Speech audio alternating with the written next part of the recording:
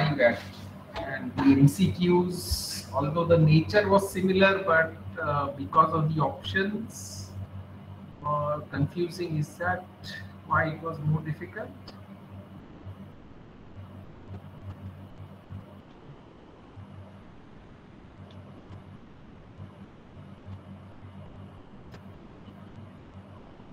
Anybody else? Kantar? So in numericals, we had to use the direct results, but in MCQ, we had to think analytically, or we had to. So that was difficult. Yeah, so overall trend of your marks, it is reflected clearly. I think second part, the highest is about 57. Whereas fill in the sorry, in the MCQs, I believe the highest is below 40. My memory serves me right. So maybe today or tomorrow you will get to see your own test paper on metal. You didn't want to share it yesterday because possibly you had some exams. But hopefully today or latest tomorrow we will get to see your own papers. Right. Any feedback midway through the semester? Anything that you think should be corrected? Suggestions? Anything?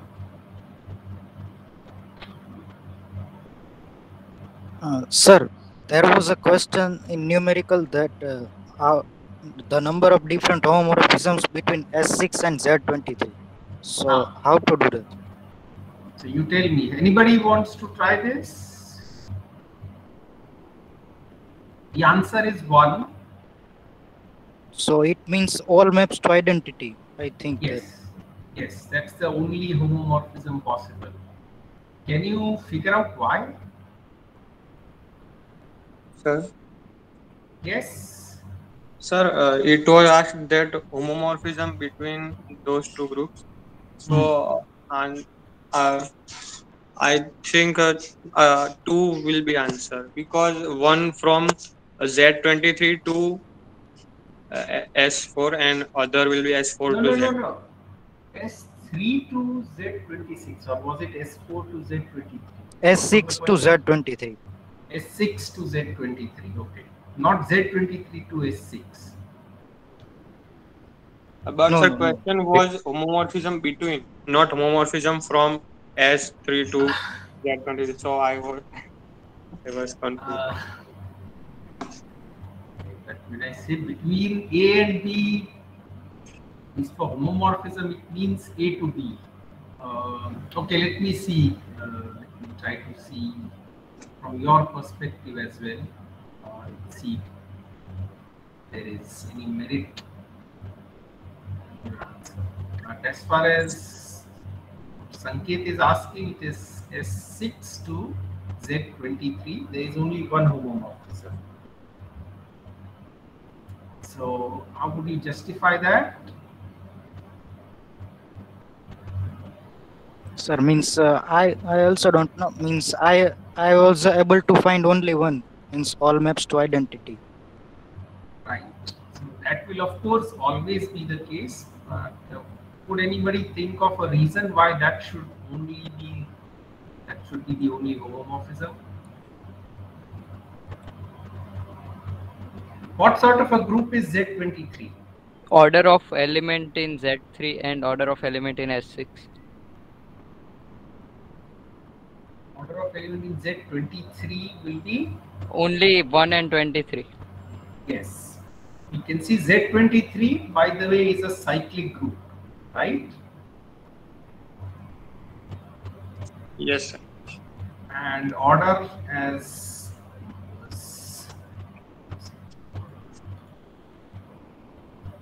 the order of any element in Z23 is either 1 or 23. Okay, so remember the result about homomorphisms. Okay. Order of A and order of FA. What is the relation? Yes, order of f divides divides order of a. Order of FA here is either 1 or 23. And that's of course a prime number. So therefore, the only homomorphism possible is the trivial homomorphism. Okay, sir. Right. So, I mean, I think we provided the solutions sooner or later to all questions. Question paper. Any general feedback about the course? Anything that you want to suggest so that the course experience will improve? If that is the case, please do so. Otherwise, we'll continue. Sir, there were too much questions from group of symmetry, and it is too difficult to understand that group. So, in fact, today I will tell you why that is the case. Sarthak, I understand what you're saying. Yes. There is a reason why permutations, right? I think you mean permutations, right? Yes, sir. Right. Got that, and you'll get the answer maybe in the next 10 minutes. Any other feedback of the course in general? Yes, Vandan? Question in exam as well as in last tutorial about means more than one generator of some group. Is that is I didn't understand. Means we have taken two elements and will generate group from that. So how this will work? How, in the sense, you can take all possible operations of one element, of the second element, and between these two elements. That is what it means. So, sir, let's say A and B are two elements. Then group generated by it will be A raised to n dot B raised to m, or exactly. some Yeah. combination So of A and B. where n and m can be any integers. So if n is 0, then it is only b raised to m. If m is 0, then it is only a raised to n. N and m both can also be non-zero. Means some string only contains A and B. Right. Yes. Okay, sir.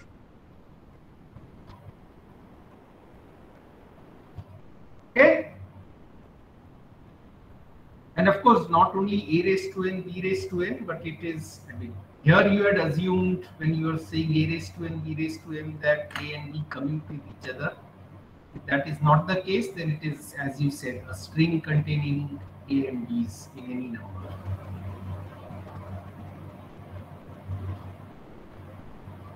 Okay? Yes. Okay. Again, I was expecting some general feedback, but anyways, that's okay. Let's get started. Let's not dwell too much over this. So, today, scribes, group number 13, ID number 75, are you there? Yes, sir. 76? 77? Yes, sir. 78? 79? 80? Yes, sir. Okay. Today I can clearly see the attendance is slightly lower. Maybe students are tired of exams. Anyways, let's get started. Right. So I'll straight away try to answer Sarthak's question. Why do you encounter a lot of questions that are on this topic, permutation group? Right? As in, what is so nice or so important about this? Okay. So let's pick an arbitrary group G with the binary operation denoted by a dot. Okay, and then let us choose one element and fix it. Okay, that element could be any arbitrary element, but once you have chosen, right, you fix it, you don't change it. So let's call that element as small g, and using that small g, let us define a function whose domain and codomain both are g, okay, the group g. So we'll denote that function by tau g, okay, and it is defined, sorry, so there is a typo here, this should be tau small g. Make that. Tau g is defined on any element of the group G. So if A is an element of the group G, then tau G A is nothing but G dot A. Okay, so I hope the definition of this function is clear to everyone. Yes, sir. So now see, this is a function defined. Consider G as a set. Okay, forget the group for now. Okay, then what is this tau G doing on capital G? How do we see it? And what are its properties? This tau G. Permutes elements of G. Permutes elements of G. Or if I want to take it, break this down, break this conclusion into smaller steps, is tau G 1 to 1?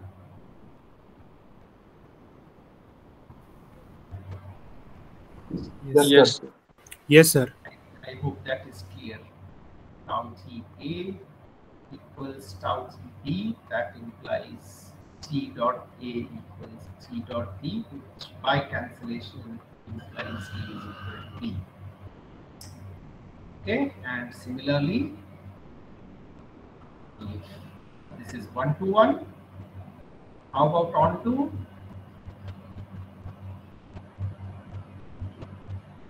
Yes, I want to as well.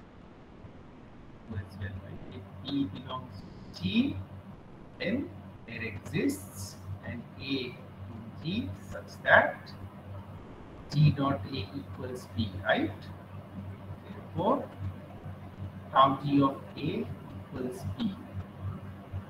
Okay, so since it is this function tau G, right, is 1 to 1 and on to, that implies tau G is a permutation.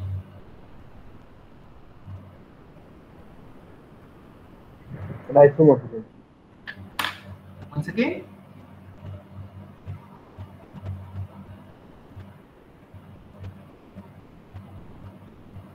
Bhavya, didn't we hear you properly? You could repeat, that will resolve your doubt. So I hope it is clear, since the function tau G is 1 to 1 and on to, that basically means it is bijective, and we have seen that any bijective function can be seen as a permutation. Okay, so this tau G is therefore nothing but a permutation. Okay, now, so G was one element, right, using which we defined this one function. What happens if I look at the set of all such functions obtained using each and every element of the group? Right, so let us look at this collection of tau G's as a function from G to G for all small g's belonging to the group. So basically for all group elements. Since it is a function, let me also equip this set with a binary operation, which is your composition, function composition. Then the question is this set along with the composition operation a group?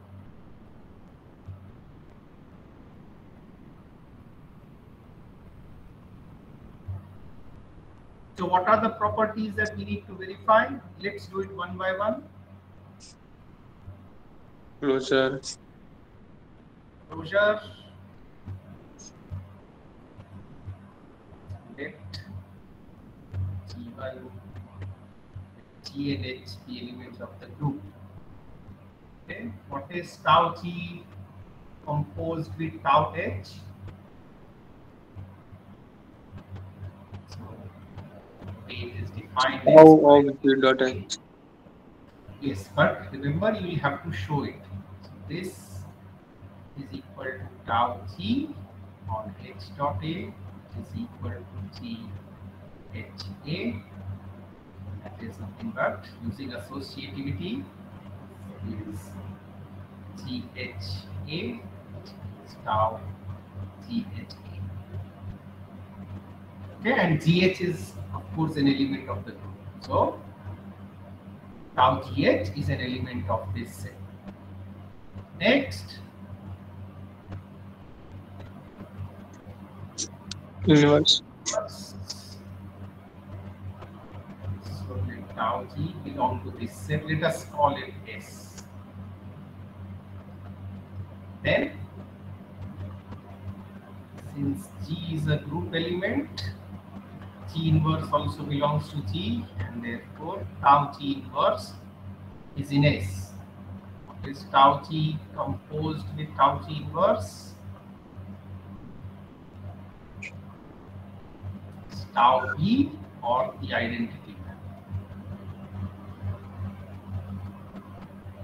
Okay, so the inverse is also there. Associativity, I think all of you, I hope by now agree that function composition is associative. What's the fourth property? Identity. So we should have done identity before inverse, of course, but I think it is that. The identity map will be tau E. Okay? So this is a group, right? What is so special about this group? What does it contain?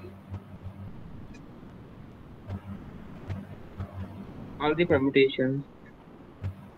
Contain permutations, right?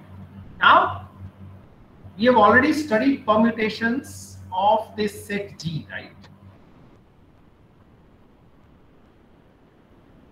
Right? What are the permutations on G?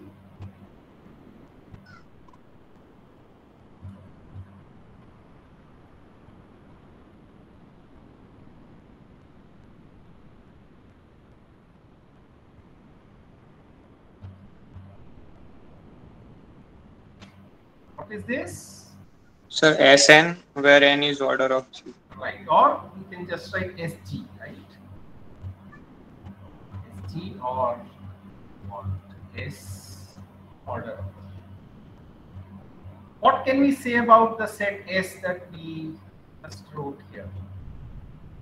Now, G. What is the relation between S and SG? They are isomorphic. Are they isomorphic? Okay, somebody else?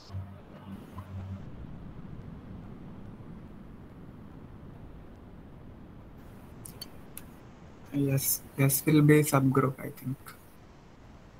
It is a subset of SG. It is a subset. Because Vandan, what he said is isomorphic. Isomorphic implies they have to have the same number of elements at least to begin with. Right? What is the order of this set S or the cardinality of this set S? You have one function per group element. So, Order of G. order of G. Whereas order of the number of elements in SG is Order of G factorial. Order of G factorial. right. So of course they cannot be isomorphic, right? Unless G contains only one element or two elements. Okay. Yes, sir.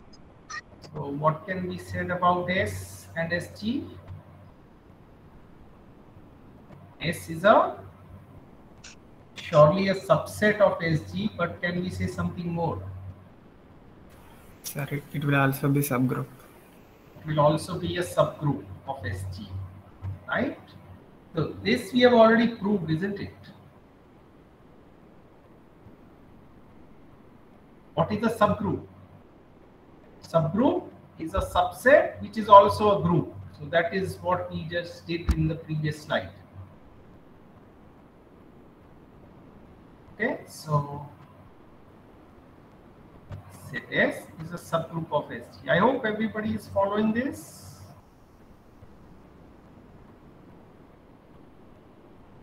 Any questions here?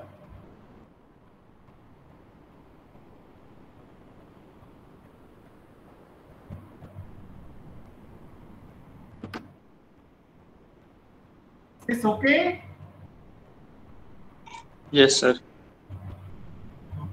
So then, right, so what we have shown is it is a subgroup of SG. So what will be the next statement?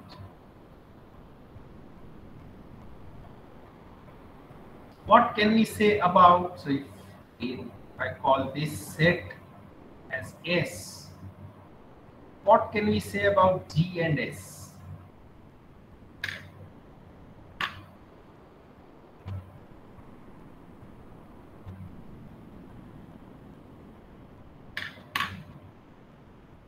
They are isomorphic. They are isomorphic. And can you define the isomorphism?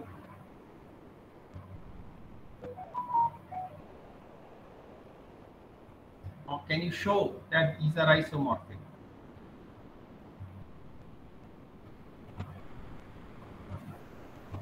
Like F map F from G to tau G. F from G to S. F it maps G to Tau G. tau G. Yes. Is this an isomorphism? So what do we need to show for this map to be an isomorphism? It is a bijective homomorphism. Right. So is it bijective? Yes, sir. Yes.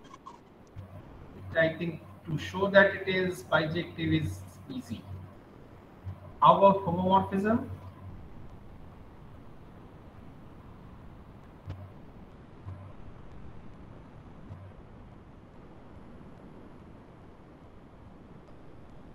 What is f of G dot H?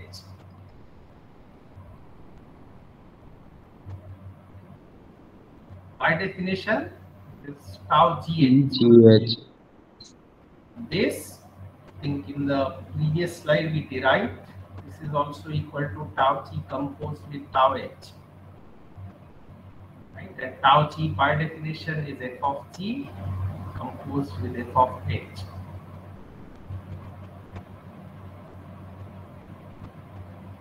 Okay? So, Yes. I used, instead of f, I'm using phi. Okay, but shown that this map phi, and defining this way, phi G gives you tau G, that is a group homomorphism. Okay, and then that implies that every group G, okay, any group that you give me, right? Remember in these slides, when we took this group G, we didn't make any assumption. Okay, this group could be anything, cyclic, abelian, non-abelian, it just doesn't matter. As the only thing that matters is that it's a group. So as far as you have a group, that group can be shown to be isomorphic to some subgroup of SG. That is what is called Cayley's theorem.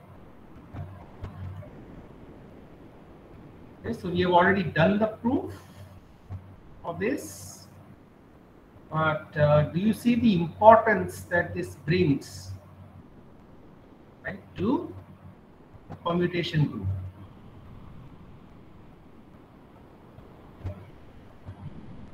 Sarthak, who was asking this, is Does this answer your question? Why permutation? Yes, if we can understand this symmetry of group, then group of symmetry, then we can relate to other groups. Exactly.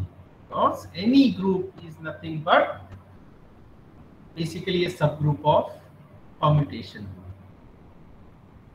Okay, so you can take permutation groups and study them, study its all subgroups. You're basically studying any other group that you can come up with. Okay, so you can think of the permutation group as a prototype of any group.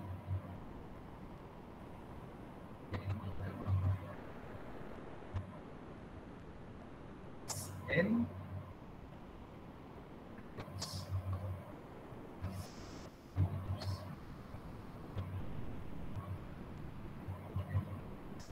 Sir, Yes, sir, can you show the previous slide? 1 minute. sure. Just give me a second.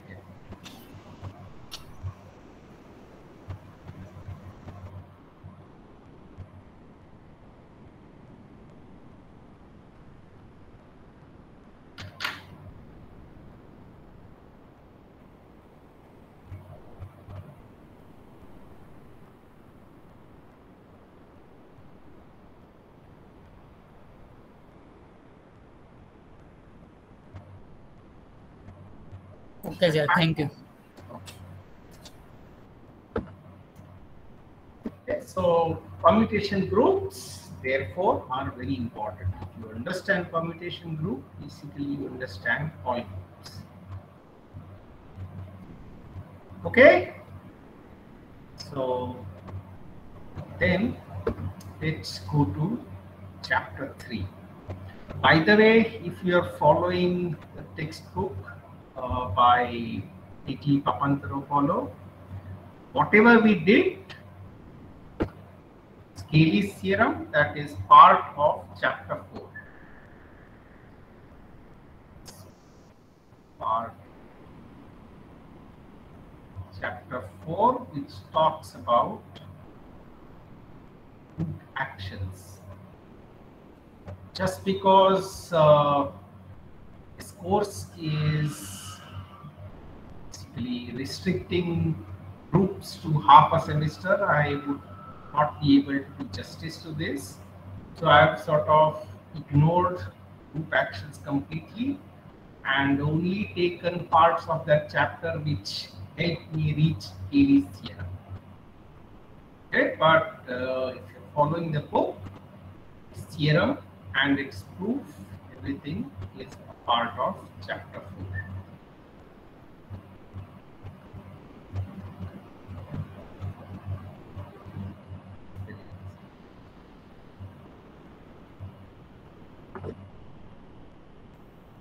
Then we move back to chapter 3, and the idea is direct products and abelian groups. We want to do again is just one result. Okay, so we have seen in chapter 2 or 1, remember, what is the relation between cyclic groups and abelian groups? So are all cyclic groups abelian groups? Yes. Yes. Yes. Yes. Yes, sir. And how about the converse? Are all abelian groups cyclic? No. It's not true. No, sir. Not true.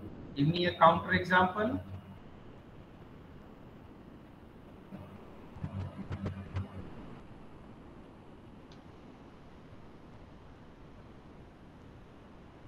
U10. U10 is abelian but not cyclic. Yes or no? Yes. Sure. I don't remember it, but assuming you are right. Any other example?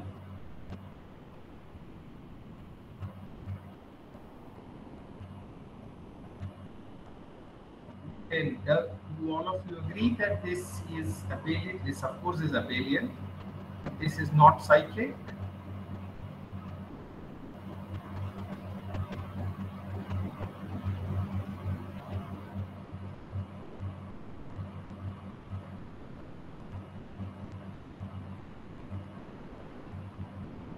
Okay, do all of you agree that there are groups which are abelian but not cyclic? Yes, sir. Yes, sir. Right? I mean, the example that I had was this Z2 cross Z2, Klein group.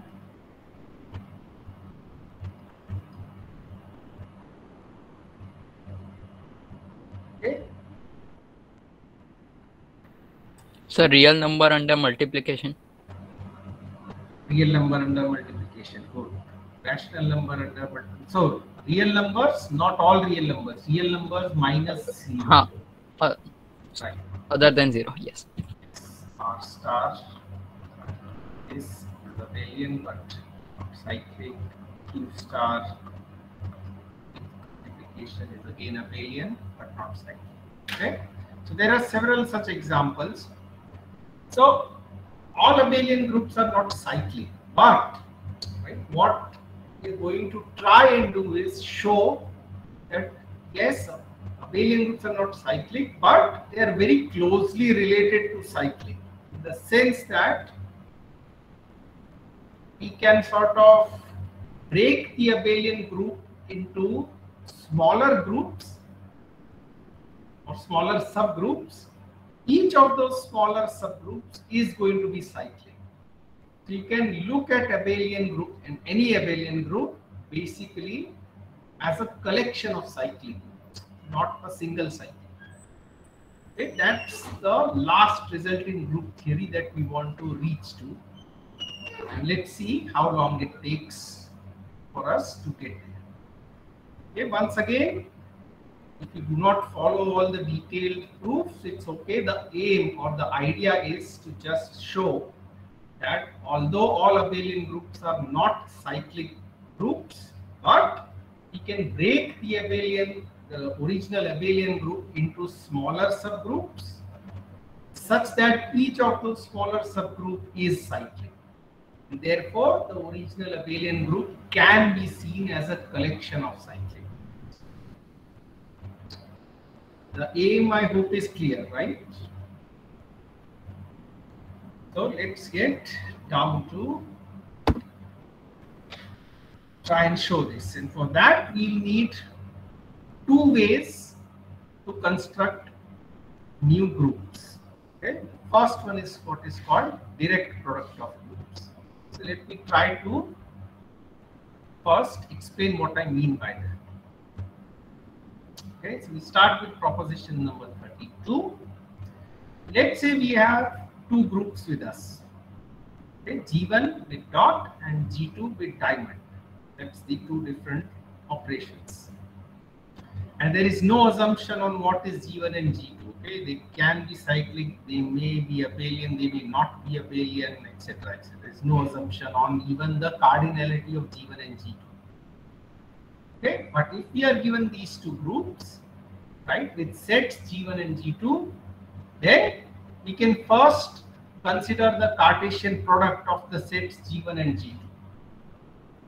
Okay, so I'm assuming all of you are familiar with Cartesian product of sets, right? Is everyone comfortable with that concept?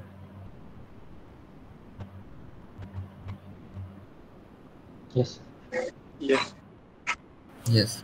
Cartesian product of G1 and G2, this set forms a group itself.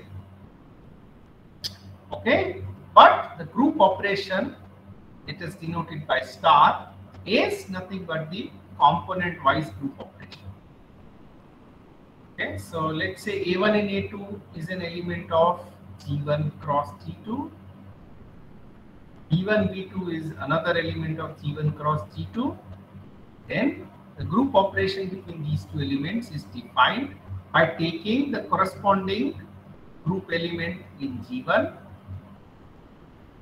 and corresponding elements in group G2. G1 and G2 are groups, so of course you can combine two elements of G1 using the original group operation on G1. and similarly using the original operation on G2. So A1 dot A2, right? Since A1 and I think I have made a mistake. A1 dot B2 6. Yes. A1 dot E1, A2 diamond. Sorry for the typo. But is this understood? The group operation on G1 cross G2. Yes, You sir. can take a minute studying this. And if you are convinced that this is a valid group operation, then try to prove that this Cartesian product is actually a group.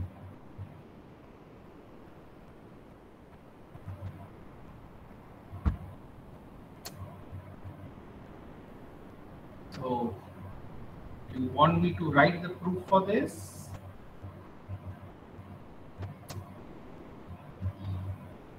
At least 2 or 3 main axioms we can work it out. Closure.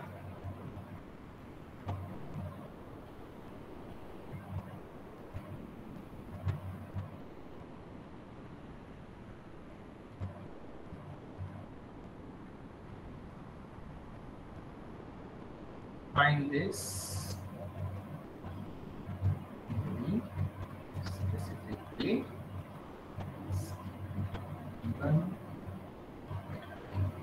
Why will it be closed? So shouldn't it be A1 B1 star A2 B2? Once again. Shouldn't it be the shouldn't the operation be on A1 B1 and A2 B2? Sorry, just a minute. I again made a mistake.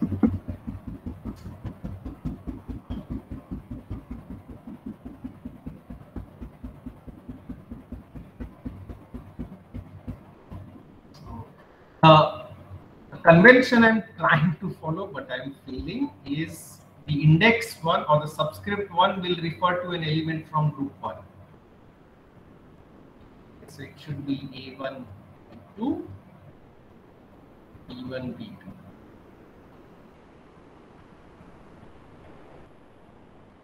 Now, does it make sense? Yes, sir.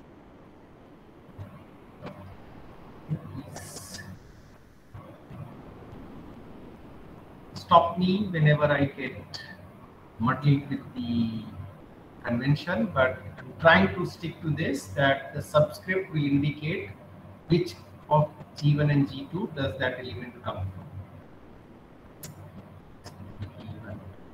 G1.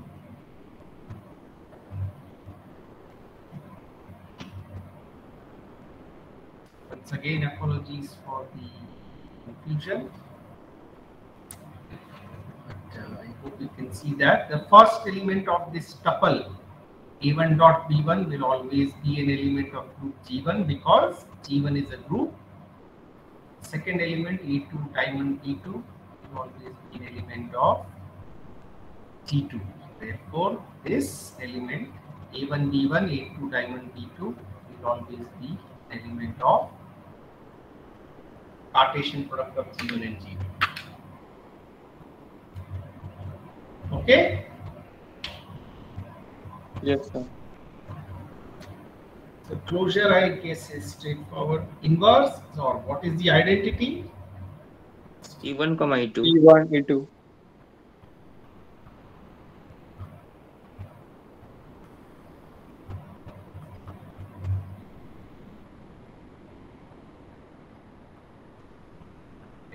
Inverse.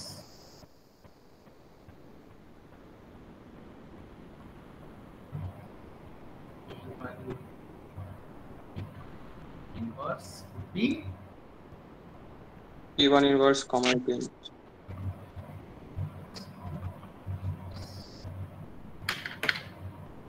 okay. Any doubts in this?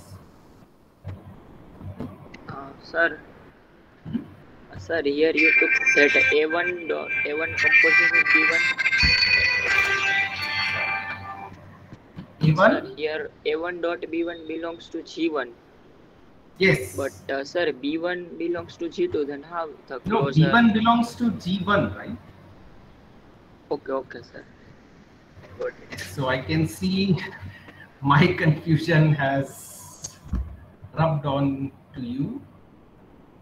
The idea is the subscript number will indicate to which group it belongs to. If I write A1, B1, C1, D1, E1, all of those, because the subscript is 1, they will all belong to, or they will all come from the set G1. Yes, sir. So A1 and B1 are two distinct elements of first group. Yes. Okay, sir. Yes. Please get this cleared if you are still having any doubt.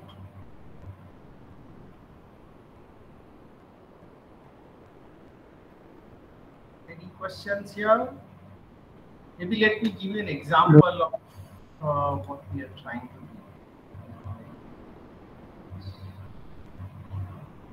Okay. Let's say one group is this.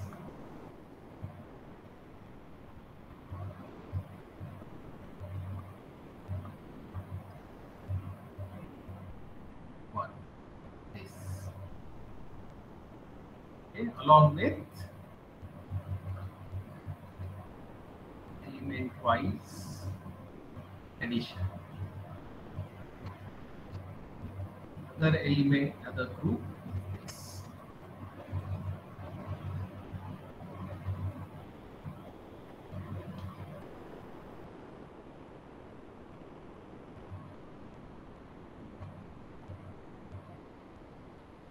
Can you see what would be G1 cross G2?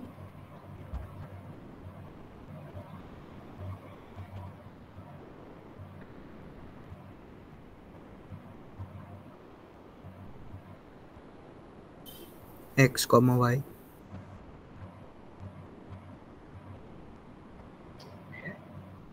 X and Y can be any real number. So this is nothing but R2. This is group 1, this is 2, entire thing is your G1 cross G2 R.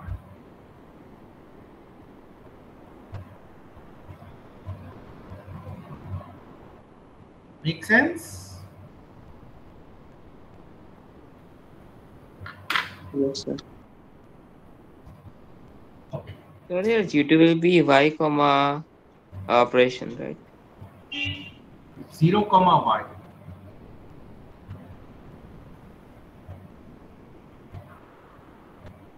No, so what was your question? So the G2 should be Y comma group operation addition. I comma group operation? No, I didn't understand. Where Y belongs to R. Studying the definition of G2. G2 contains all these elements, okay? And the group operation is just element-wise addition. So element-wise or component-wise. Okay, means it is 0 comma Y. Okay. Yeah, right. Yes.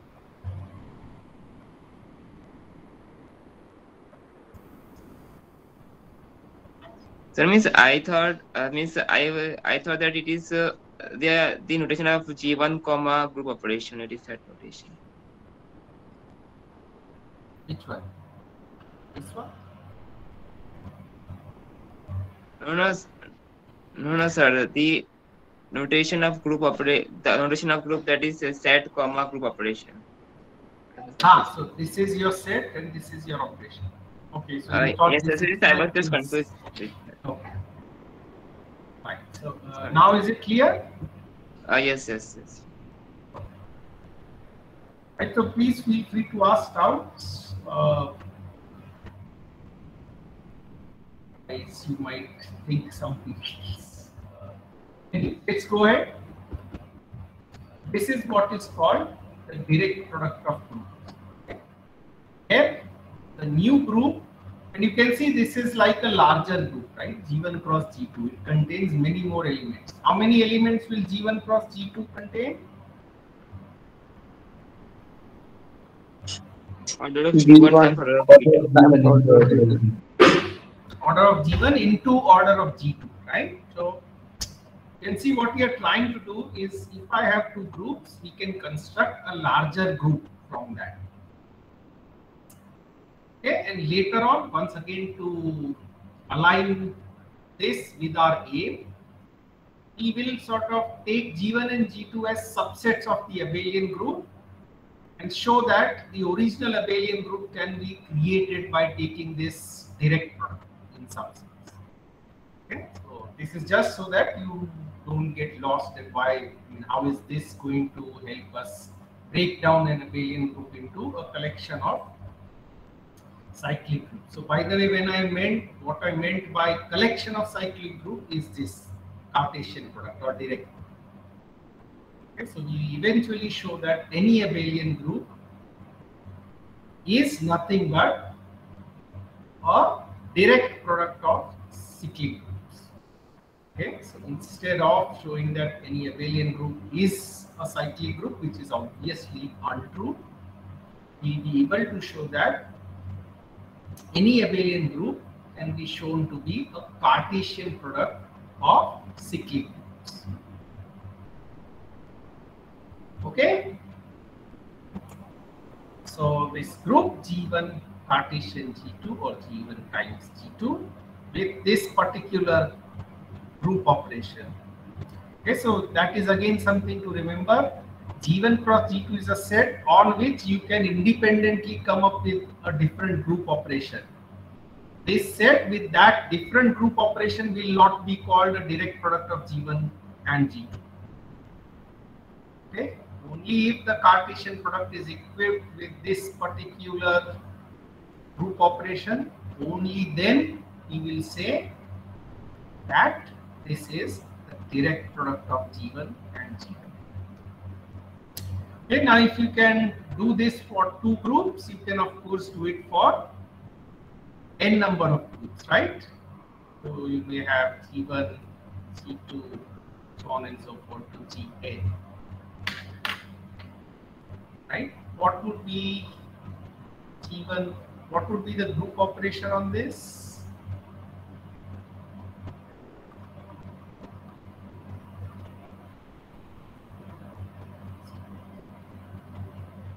Component wise group operation. Exactly. Star. I hope I'm not making a mistake in my question this time. What would this be?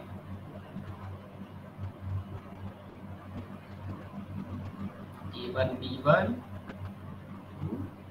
AN BN, where it is understood that the group operation is using the operation of G1. Yeah, here it is from G1.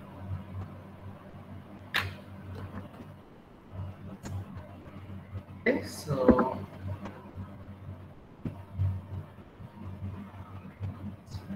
but I hope this is clear. What you can do with two elements, you can do the same with n elements as well, or n groups. Yes, sir. Okay. Then let's try to look at another way. So as of now, see, G1 and G2 are two different groups, right, with two different group operations. And this allows us to build larger groups.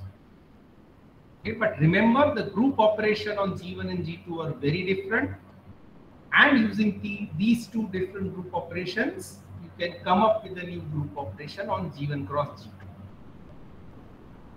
Okay. Now, can we sort of use the same group operation? That is the next task. So for now, or from now onwards, we are going to assume that the group G is an abelian group. And since it's an abelian group, okay, we are going to stick with the convention that the group operation will be denoted by plus. Right? So G is going to be an abelian group, and we are now going to consider two of its subgroups. Now the idea is again, can we somehow take the product of H1 and H2 in order to get the original group G.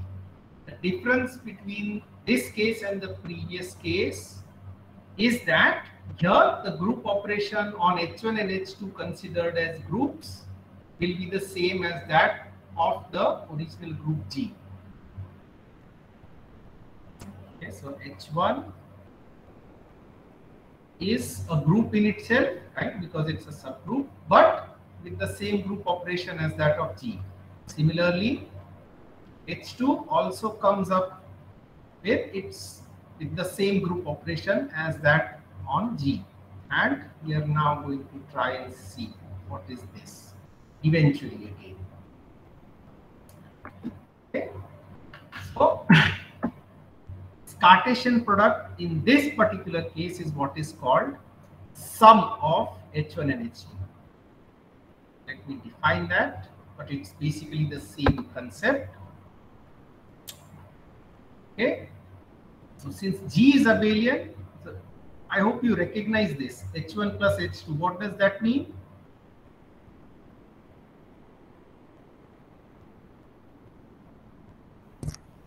For some H in H1, it is added with some element H2, some element in H2.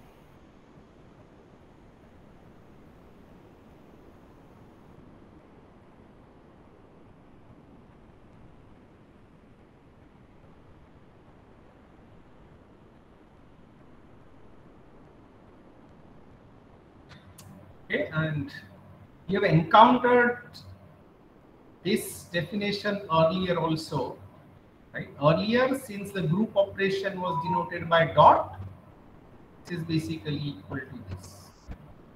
Or we've also denoted this typically by only H1, H2. Do you remember this? Yes, sir. Right. Now the question is H1, H2 equal to H2, H1? Okay. You remember we had looked at this question? If you don't, look at tutorial 2, question 1. We had looked at this. Okay. Just that we are using a different notation, and also this is a much simpler case. The simplicity comes because group G is abelian, so of course H1 H2 will be the same as H2 H1.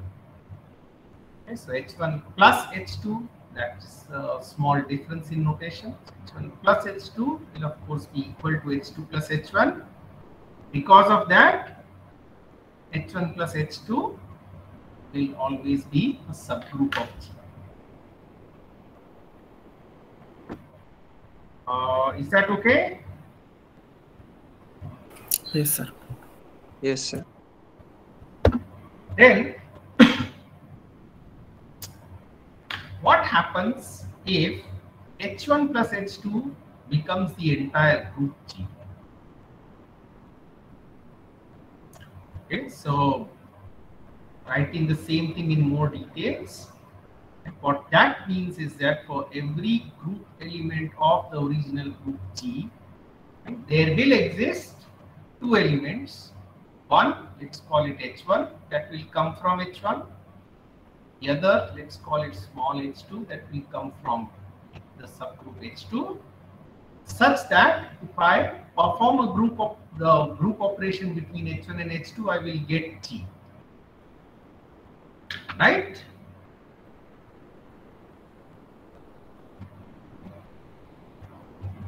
Yes, sir.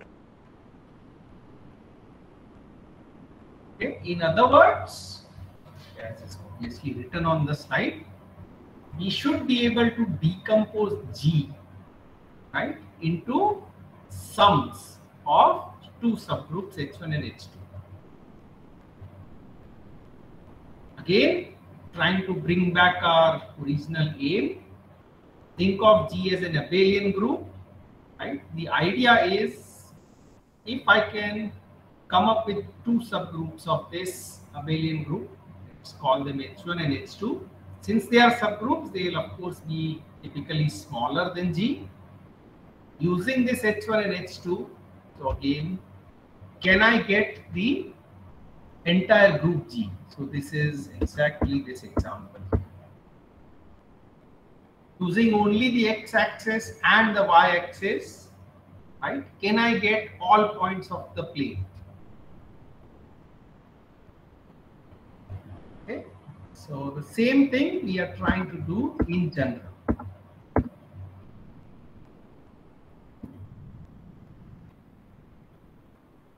Right? Is this equation understood by everyone? What does it mean to say that the sum of these two subgroups H1 and H2 is equal to the entire group G?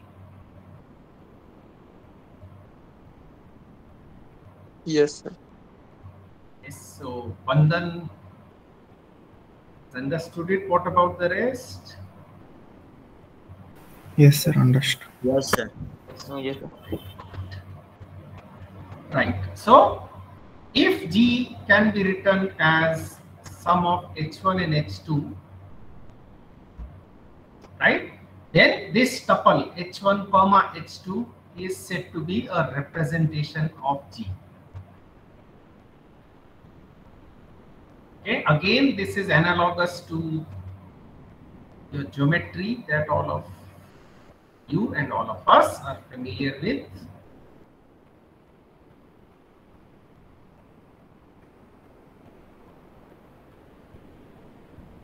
Okay, so this is your x-axis, which is a subgroup, y-axis, which is also a subgroup. If I take an element here, let's say 2, 0.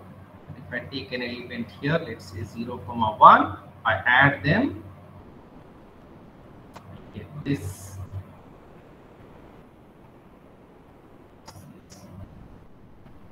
This element, how do you represent this point here?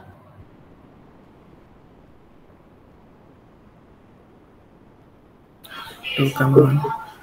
2, 1. So you can see that this is exactly what we are doing here. This 2 comes from the first group or first subgroup. This one comes from the second subgroup.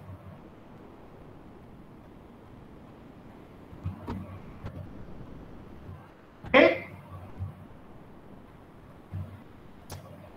Now, so far we have seen that if this happens, okay, it's a big if, but for now let's assume this happens.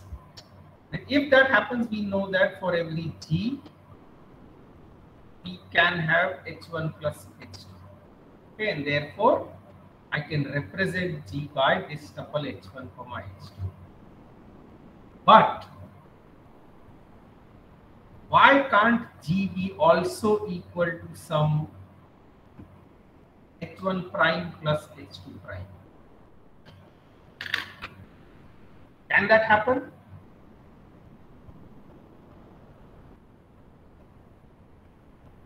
Sorry, sir. Can you? Sure.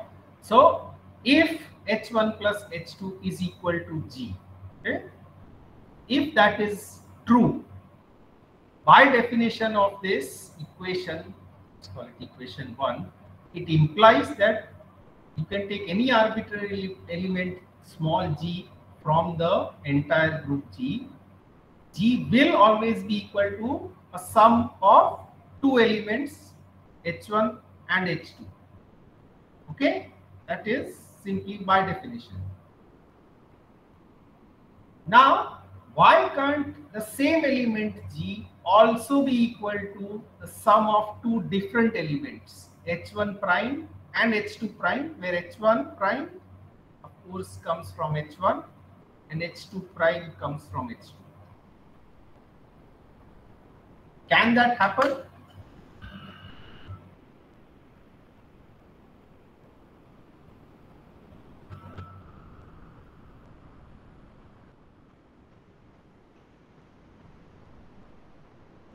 Then H1 would be same as H1 prime and Why? H2.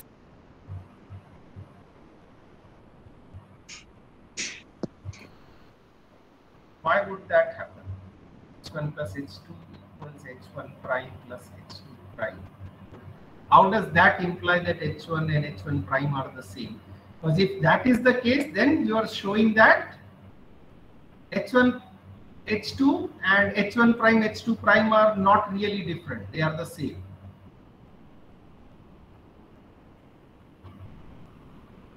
Sir, if we take its analogous in coordinate geometry, then we can say that they both are equal.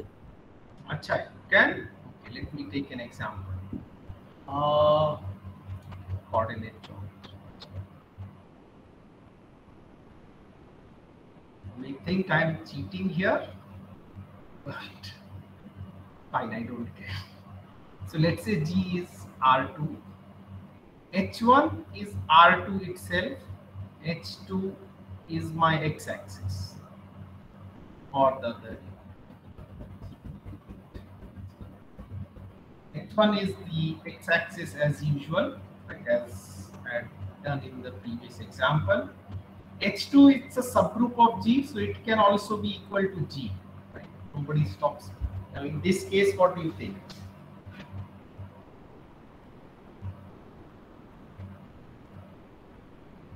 Let's take the same element.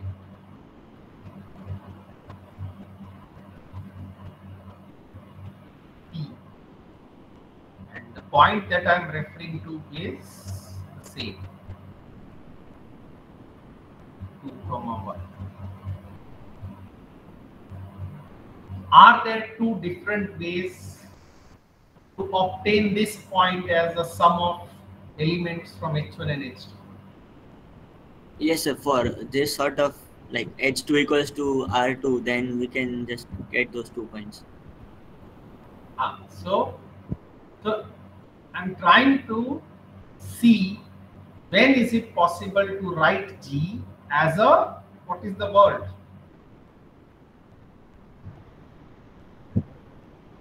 Direct Unique. product of Unique. H1. Exactly. Unique. When can G be uniquely written as a sum of elements? When H1 and H2 have only identity as common element. And prove that. Yes, if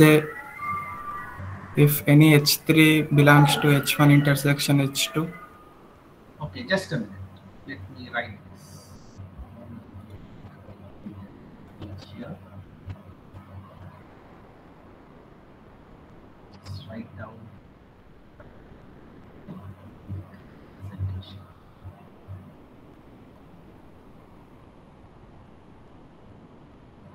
So go ahead. Suppose H3 belongs to H1 intersection H2. H3 belong to H1 intersection H2. Then H1, H3, I think small H1s. you want this, right? H1 comes from H, H1, H2 comes from H2. Then G can be written as H1 plus H3 plus H3 inverse. so H3 inverse would be minus H3. Minus H3 plus H2. Right? So for this H1 plus H3 equal to H2, H3 should be identity. H1 plus H3 is equal to H2. H1. Why is this equal to H1? It is not, right? If it should be equal, like means if Achha, this if this is unique. If this is unique, then H3 is the identity element. Okay, so if the representation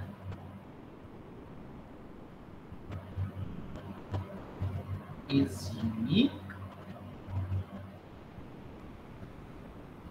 then H1 plus H3 has to be equal to H1 and H2 minus H3. Remember, this is an abelian group, so I can write it as H2 Sir? minus H3 as well. Yes? Sir, can't we take another form such that H1 plus H3 equals to H2 and H2 minus H3 becomes H1? No, see, H2 is in subgroup H2. Okay. Okay. Does that make sense? Right? Yes. So, okay. Right. So, if the representation is unique, then H1 plus H3 has to be H1 and H2 minus H3 has to be H2. What does this imply? Both equations imply H3 has to be identity.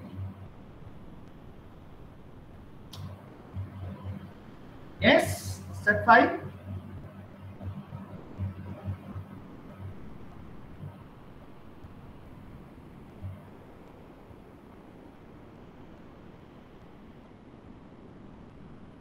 Any doubts with this?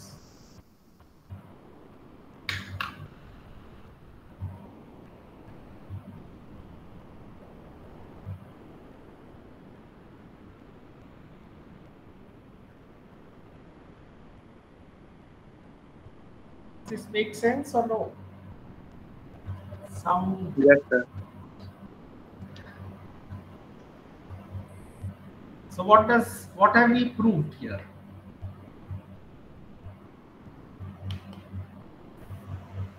For that representation to be unique. So we have shown that if the representation is unique, then H1 intersection H2 is just E. What about the converse?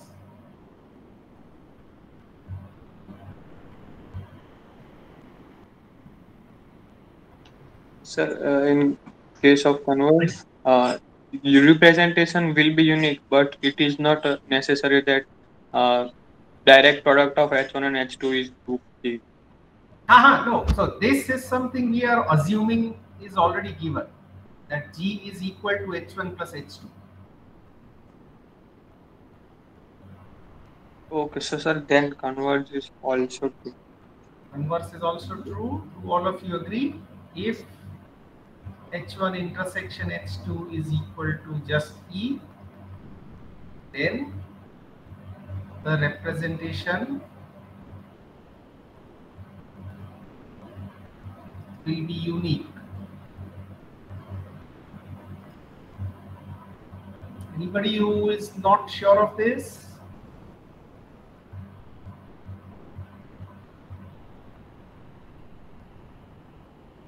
Anybody? Sir, I am having a doubt over here. Okay, go ahead. Sir, we are representing G as subgroup, as the composition of subgroups of H1 and H2. Yes. Right. So why means that H1 and H2 were considering them as unique subgroups, right, sir? Once again? The H1 and H2 are unique subgroups, right, sir? No, not you. Small h1 or capital H1? Capital H1. No, H1. this is nothing. No. I'm not saying that G cannot be written as a sum of some H3 and H4. All I'm saying is if G is equal to H1 plus H2, okay, in that case, every element of G can be written as small h1 plus small h2.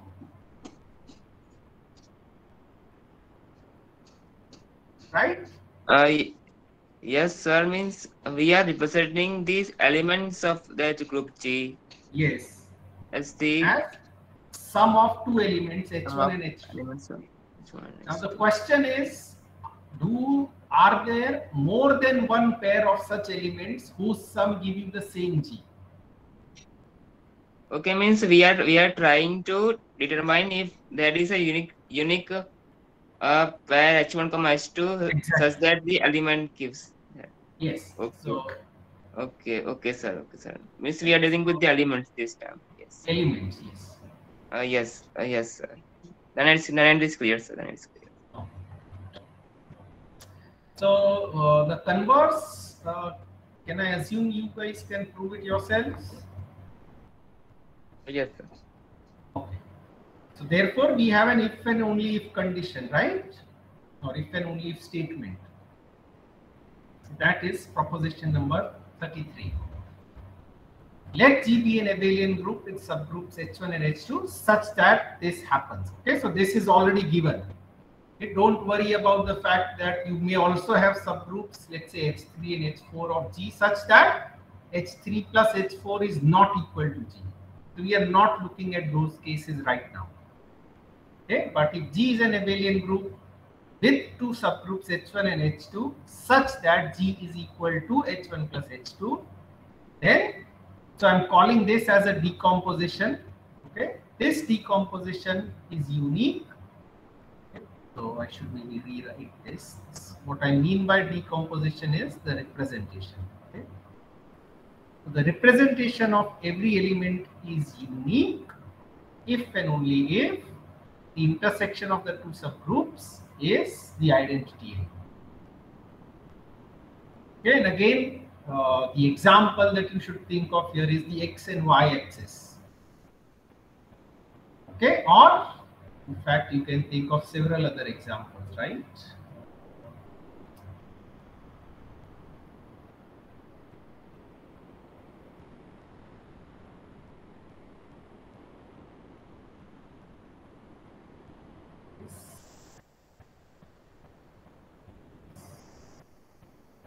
Okay, so the lines passing through the origin. Okay, so 0, 0 is the identity. So this is my group 1. This is my group 2. G1, right? G1 plus G2 is also R2. Okay, so you can now represent any point that you pick here.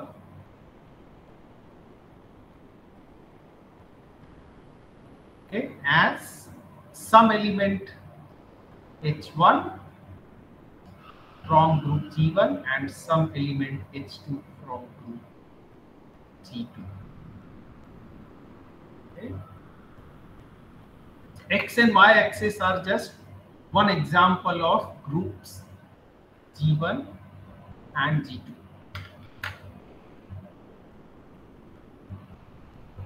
All right.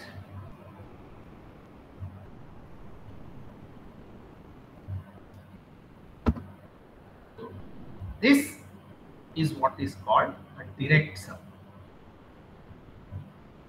Okay. In the definition of sum of subgroups, there is no requirement that the intersection is only the identity. Okay, but if H1 and H2 are subgroups such that their intersection is only identity, then the sum of H1 and H2, okay, remember this does not require H1 plus H2 to be G. Okay, direct sum of H1 and H2 is defined if H1 intersection H2 is identity. And the notation is this.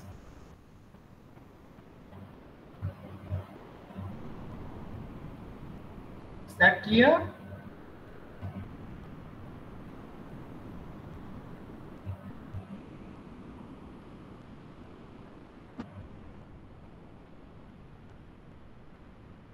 Direct sum ensures that the representation is unique. That is sort of the take-home message. And this is something that all of us have been using right since Cartesian geometry was introduced to us. Okay, why? I mean, we're so comfortable using coordinates, right? But underlying that comfort is the fact that you cannot have two different coordinates for the same point. Why? Because your x and y axis, they give a direct sum. because the only point which is both on the x and y axis is the origin. Okay, that is why, that is the only reason why we have been able to use it. So we'll stop here for today. Any questions so far? Sir, if we take a line x equals 1 and y equals 1 as a h1, h2, then will it give direct No, sum? no, it's not even a subgroup, right? This x, this is y equals 1, this is x equals 1. These are not subgroups.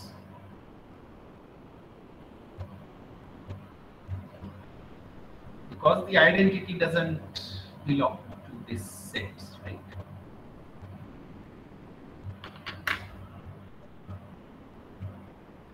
Is that clear, Vandal? And yes, sir. And sir, the polar coordinate system. Polar coordinate system, again, unfortunately, r equals 1, for example, that's not a subgroup.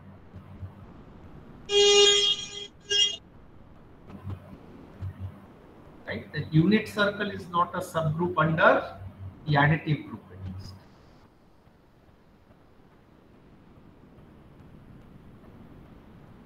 But you can sort of think of it as r and theta, something like this.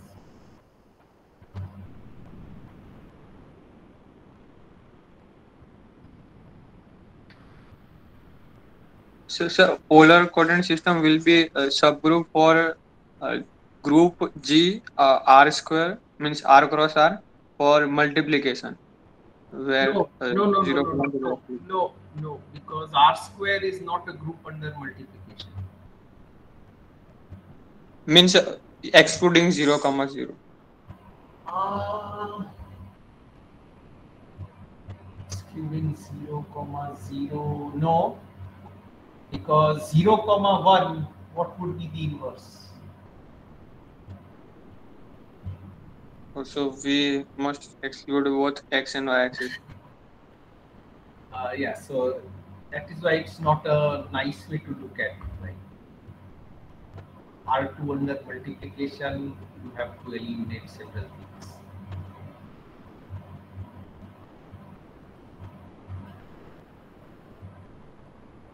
Okay? Okay, sir. Okay, so we'll stop here, and I really hope we can finish Hello, this sir. in the next class.